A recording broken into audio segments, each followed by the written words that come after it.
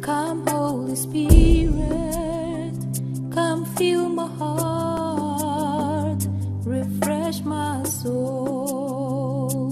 This is your season of grace with your host, Patrick Henry Edet. Get ready for Grace Revolution.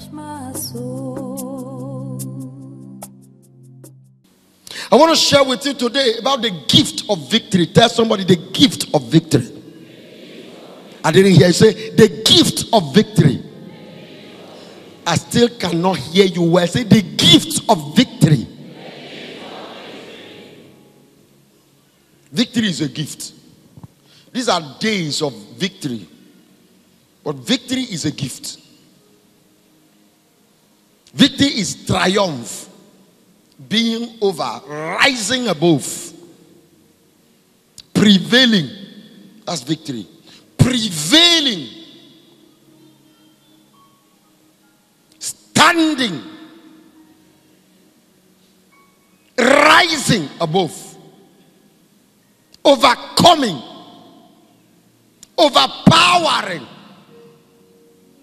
resilience, coming back. That's victory.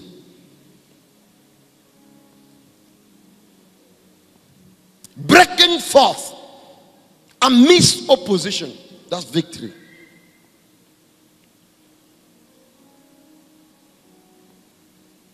The scripture lets me know that victory is a gift. But before we talk about victory as a gift, victory belongs to God. Glory to God. Say glory to God. Hallelujah. Victory belongs to God. Job chapter 12 verse 16. To him belongs strength and victory. Both deceived and deceiver are his. But those who deceive people and those who are deceived, he has control over both. Which means he can stop a deceiver and he can help the one that has been deceived.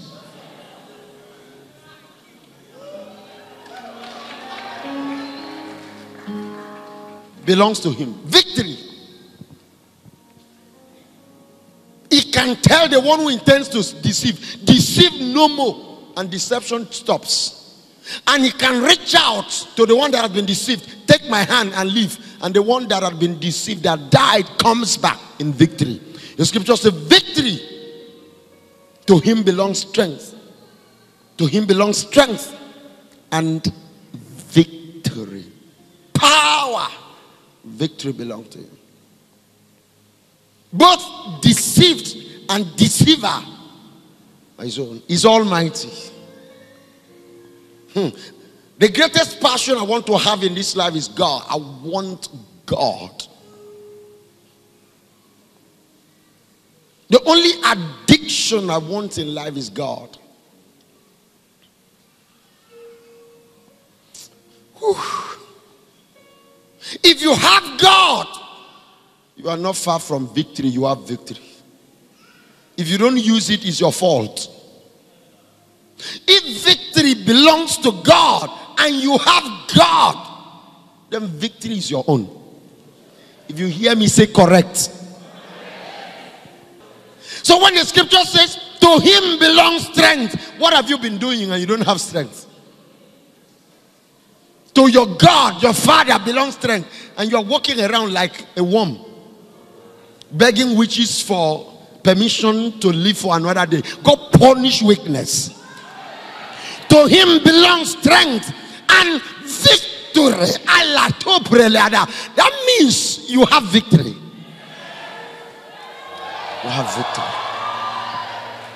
Except this word is not correct. To him belongs strength and victory. Both deceived, those who like to deceive, and those who have been deceived. Deceived and deceiver, they are in his hand. He can turn things around. He will turn things around for somebody. So victory belongs to him. Victory belongs to him. I think there is a re-echoing of this in the book of Revelation, in the heavenly liturgy, in the heavenly worship. A refrain that constantly echoes in the hall of heaven. Chapter 5 verse 13 says, then I heard every creature in heaven and on earth and under the earth. Revelation chapter 5. Then I heard every creature in heaven and on earth and under the earth and on the sea and all that is in them, saying, to him who sits on the throne and to the Lamb be praise and honor and glory and power forever and ever. Libro lesende libra. Revelation chapter 7 verse 9. After this I looked, and there before me was a great multitude that no one could count, from every nation, tribe, people and language, standing before the throne and in front of the Lamb. They were wearing white robes and were holding palm branches in their hands, and they cried out in a loud voice, salvation belongs to our God who sits on the throne and to the Lamb. All the angels were standing around the throne, who were standing around the throne and around the elders and the 4 living creatures. They fell down on their faces before the throne and worshiped God, saying, amen. Praise and glory and wisdom and thanks and honor and power and strength. Glory to God. Power and strength belongs to him. To him belongs strength. Strength brings about victory. When you have strength, victory is guaranteed. Glory to God. If you don't know God, you have a fundamental problem. You are not permitted to succeed in life without God. License is withheld from you. If you know God, does not matter where you come from, you have been licensed to win and to triumph and prevail. You are not weak. I say you are not weak. You are not. You have strength. Except you don't have God. If you say, where did you get strength from? I met a priest friend of mine after I resigned, a close friend in Abuja. He said, nah, where you get that kind of liver? What do you mean? I said, you eat communion every day. Wait till they take communion do. All the strength you get from communion, what are you doing with it? Just they eat holy food and walk around empty. Do something. Do something with power. You people carry excess grace and you do nothing with it. You run away from witches and wizards. Experiment. Do experiment. Put your power to work. It will not let you down. Power belongs to God. Glory to God. Because victory belongs to him, it is his prerogative to give victory. And the fact that strength belongs to him and victory belongs to him means the devil does not have strength. By implication, Satan does not have strength and does not have victory. Which means when you are facing the devil, you are on the side of victory and strength, and the devil is on the loser side. By default, before the fight begins, it is already known who is victorious. Which means whatever you are facing right now and the devil is involved, you are already on the side of victory and power and strength. The devil knows he's a loser. It's just that it deceives you to think that is the one who has strength. The devil loves to do gra-gra. If the scripture says to him belongs strength and victory, and is the only God, he does not share his status with another one. And there is no other God that sits in another heaven that is like him. Therefore, the devil does not have strength, does not have victory. From today you win. Stand up in that case with the devil. You are victorious in the name of Jesus. How do I know? To him belongs strength. Let's read it together. To him belongs strength and victory, both deceived and deceiver. Shout hallelujah. Victory is a gift. Be seated. Deuteronomy chapter 20 from verse 2 to 4. When you are about to go into a battle, the priest shall come forward and address the army. This is what God taught the people of Israel.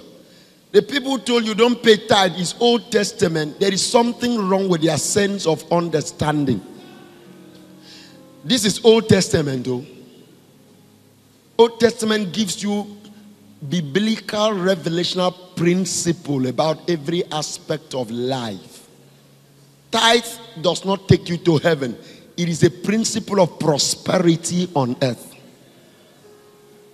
Paying tithe doesn't make you a holy man. Not paying it doesn't make you a sinner. It is a principle that God gave to his people. If you go to Amok, if you go to Ogboni, they have principles for finance. Somebody who is in a satanic cult, if he gives you any one kobo, he wants your soul for the devil. That's why you can see brothers, they are so wealthy, but others are suffering in terrible poverty. Why? They are not permitted to raise another man, except you belong to that cult of death. It's a principle.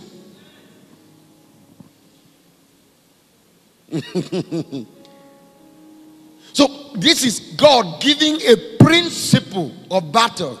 He's giving a mindset. He said, the priest. Why the priest? He is the one who has the divine connection. Is the one, at that point, the priest played also a prophetic role of speaking for God and from God. He shall come forward and address the army. He shall say, hear, O Israel, today you are going into battle against your enemies. Do not be faint-hearted or afraid. Do not be terrified or give way to panic before them. For the Lord your God is the one who goes with you to fight for you against your enemies.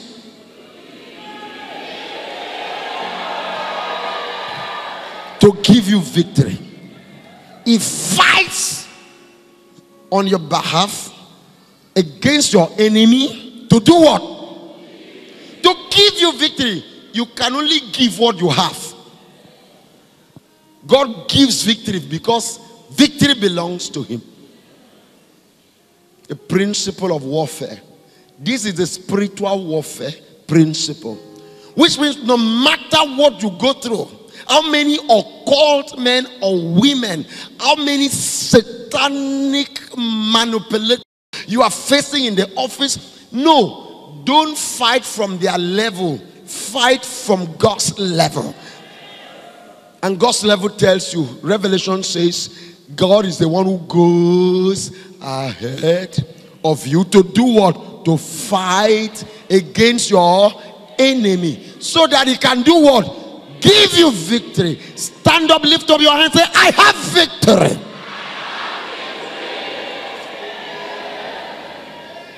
Every child of God here, I announce to you that that thing you are fighting is God's battle. He will fight for you.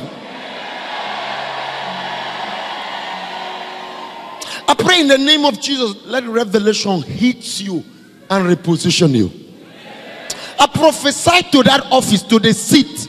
I prophesy to the table. I prophesy to who sits on the table that keeps you in bondage. It is over. It is over. It is over. In the name of Jesus. Be seated. Wow.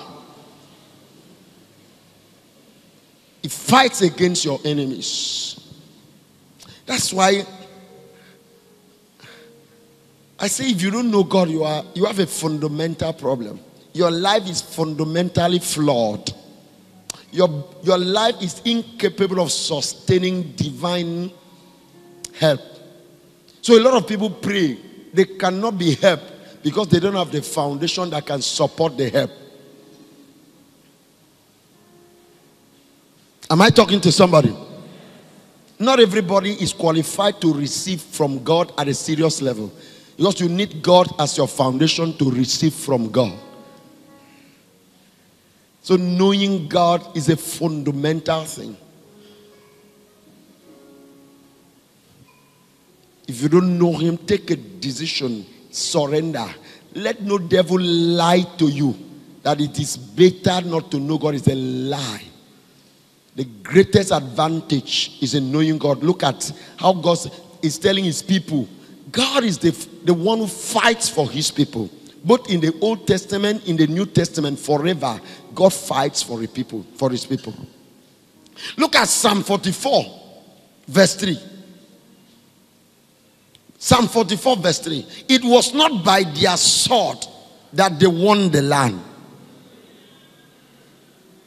He's talking about Israel, how they took possession of Canaan. He said it was not by their sword. God told them, fight, but the point is that God was the one who went ahead. Every time they disobeyed God, they were defeated. God, by disobedience, you are broken from your source. Dark moment, helpless, hopeless, bleak moment, when you know you are living in disobedience. The greatest time of strength and comfort and confidence is when I know I am living in obedience. Confidence, boldness, courage, peace in my heart. Feared nothing. When you know you are right with your maker, nothing can do you well. If it does well, you stand up and do well 3 times.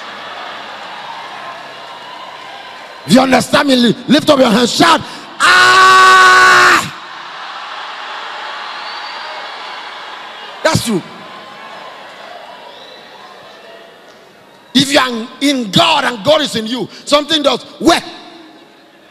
You wake up, well.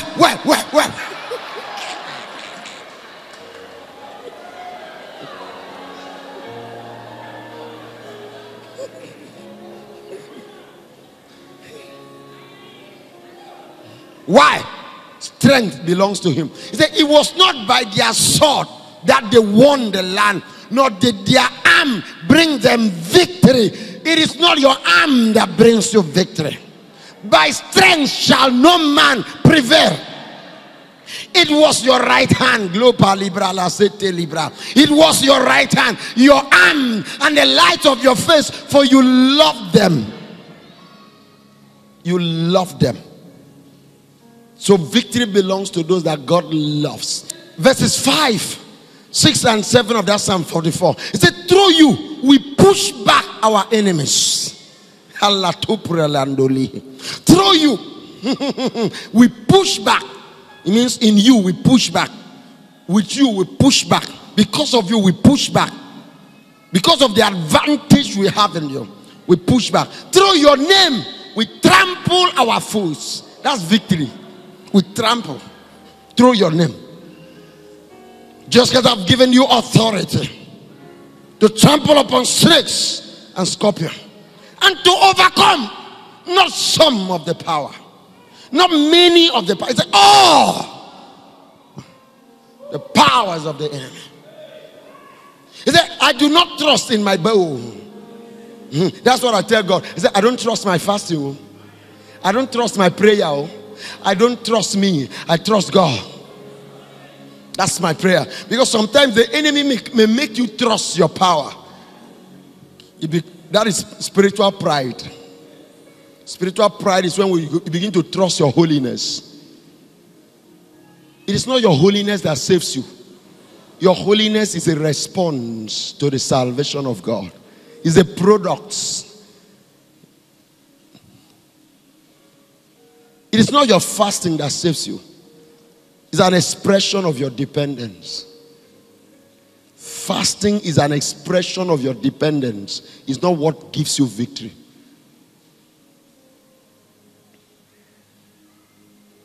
He said, I do not trust in my bow. I do not trust in my sword. My sword does not bring me victory. My sword, my knowledge, my relationship, my connection, cult, secret cult, is a negation of this word. To tell you, your cult connection is what will give you victory. And many people are beginning to run church like cult, making you feel if you come to this church, you have advantage. Not advantage in God because of connection. Be careful, oh. Be very, very careful. Because there is a subtle way to replace God with structure.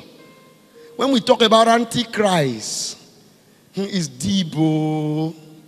Antichrist may not appear like a monster. Oh. Antichrist is anything that is in the place of Christ. The word anti in Greek means instead of, in the place of. So when there is a tendency in church, not for Christ in himself, but now it becomes like the connection, the name that opened doors for you. Now, the head is cut off, the body is useless.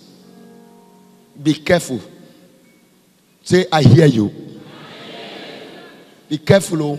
Deception, the principle of deception. The society now more than ever, deception is in the air.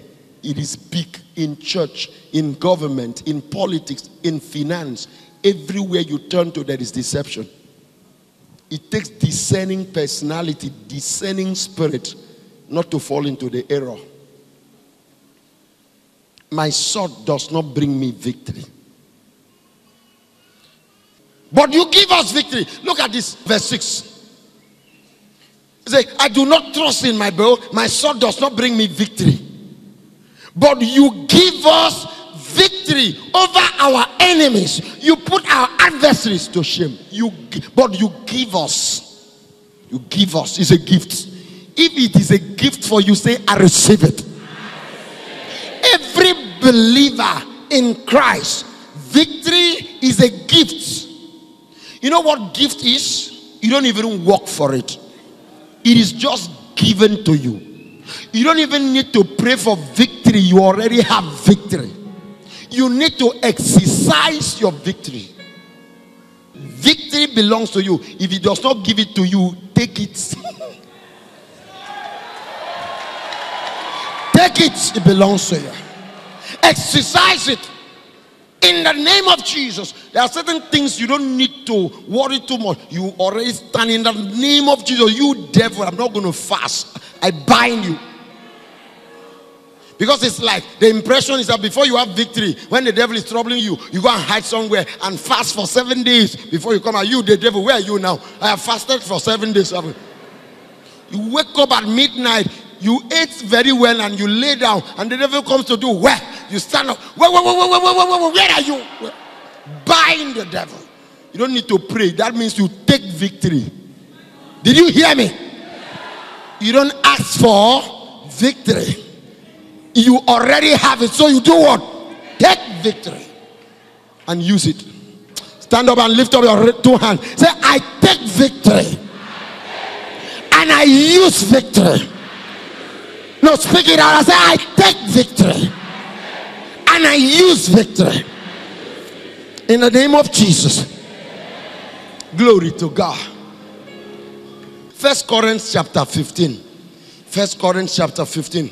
From verse 54. When the perishable has been clothed with the imperishable, and the mortal with immortality, then the saying that is written will come true. Death has been swallowed up in victory. Whew. Paul was referring here to the lasting, the parousia, the eschatological, the end, when there will be transformation either by the rapture or by the last coming of the Christ, and then the mortal body will fade away and we will receive the immortality of the heavenly body. But then that principle works even now. It's not only at the end that death has been swallowed up in victory. When he died, I told you that he took death and swallowed. And the whole world was waiting. He said, nobody has ever tried this and lived. And people were watching. He swallowed death. And his tummy did not churn. He was not churning. He was not moving. And people watched. He lay down. On the third day, he woke up. And death died. That is what the scripture refers to. Death being swallowed up. Victory. To swallow something means you are bigger than that thing. You cannot swallow what is bigger than you. He swallowed death and he remained victorious, meaning death don't die. The death has been swallowed up. Your sickness has been swallowed up in victory. Your poverty and shame has been swallowed up in victory. Your disgrace and your tears have been swallowed up in your victory. Marine spirits, spirit husbands and spirit wives have been swallowed up in victory. Whatever harassment of ancestral spirit have been swallowed up in victory. Whatever wastes children of a family, whatever delays families, whatever delays marriages, whatever wastes, whatever destroys ministries has been swallowed up in victory. And there is a mockery here. Verse 55 is a mockery. Look at verse 55. He said, where, oh death, is your victory? Look at you, death, Mumu. Where, oh death, is your victory? Where, oh death, is your sting? The sting of death is sin, you see? Which means if you are connected to sin here, you carry death, so you go die. You have to renounce it. As I'm speaking now, you are repenting of sin. You are crossing from the realm of death into life by repenting from sin and accepting Jesus as Lord. He said that the sting of death is sin, and the power of sin is the law. But thanks be to God who gives us the victory through our Lord Jesus Christ. You can see that Jesus Christ is God's victory. Victory over sin, victory over Satan, devil, Lucifer, the marine, the ancestral, the witches and the wizard, sin, evil. You don't finish. What is remaining? Nothing. Stand up. Nothing. Tell somebody nothing, it is finished. He said, but thanks be to God. When he rose, heaven was saying, thanks be to God. When he rose, the saints sang, thanks be to God. When he rose, those who were sick, they sang, thanks be to God. The weak, they were singing. You know why? Do you know why we sing in Grace Family? Some people said they spend too much time worshiping from 5 p.m. to 7. Why? The sick, they are singing, thanks be to God who has given us victory. Our worship is in acknowledgement that we are not looking for victory. We already have victory. You know, some people, they go to church from the A to Z. They begin to buy. We bind you, we cast you, we bind. No, do you really hear us buying cash? You know, we worship, we sing because we are not looking for victory. We already have victory. We are not searching for victory. We already have victory. And so when the week comes, they can say, now I have strength. Thanks be to God who has given us victory. The sick will sing, I have health. Thanks be to God. Now you can begin to sing your song. You can begin to prophesy your prophecy. Thanks be to God, I have children. Thanks be to God, I have been delivered. Thanks be to God, I have been rescued. Thanks be to God, I have been restored. Thanks be to God. Is somebody singing a song of victory? He said, but thanks be to God, he gives us the victory. Thanks be to God. The sick can now say, thanks be to God. The weak can now say, thanks be to God. The barren can now say, thanks be to God. The rejected can now say, thanks be to God. The lonely can say, thanks be to God. The forsaken can say, thanks be to God. The hopeless can say, thanks be to God who has given us the victory through our Lord Jesus Christ.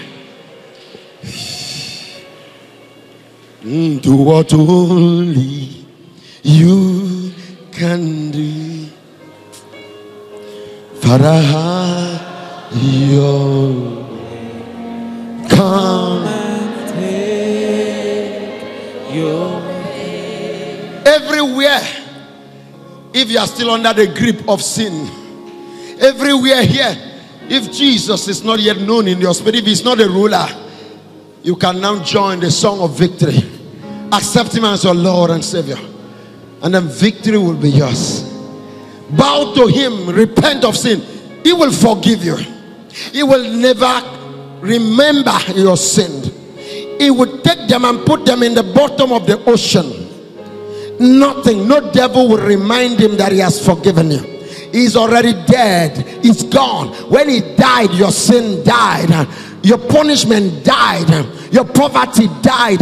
Your sickness died. Your blackmail died. Guilt died. Shame died. Tears died. When he rose, your life rose. Your joy rose. Your victory rose. Your song was given. In Christ you have been transformed. For there is now therefore no condemnation. Won't you embrace him? Just embrace him and leave. You are forgiven already. You are forgiven. And if you know him, proclaim your victory. Say, thanks be to God, I have overcome this situation. Thanks be to God, I cannot die early. Thanks be to God, the family issue cannot bury me. Thanks be to God, I will live and fulfill my destiny. Thanks be to God. Is somebody speaking? This is your season. This is your time. You can speak out of that trouble. You can speak out of that issue. Thanks be to God, I am already healed. Thanks be to God, I'm already delivered.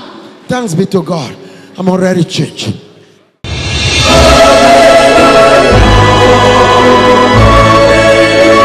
This program is sponsored by the Covenant Friends and Partners of Grace Family Global Outreach.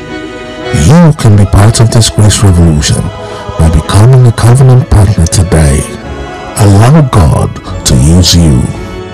Our account details are as follows: Bank, Zenith Bank. Account name, Grace Family Global Outreach.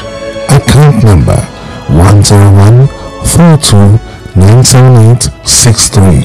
For inquiries, please call 081-804-33225 or 090-738-38742. To all our covenant partners and friends, we say thank you. Like the widow of Zarephath, your oil will never run dry. To order further books, messages, and other resource materials, please call or send an SMS to 080-660-46346 or 081-804-33225. Videos are also available on YouTube at www.youtube.com/Grace Family Outreach. To stay connected, like us on Facebook at Grace Family Outreach or visit our website at www.gracecommission.org.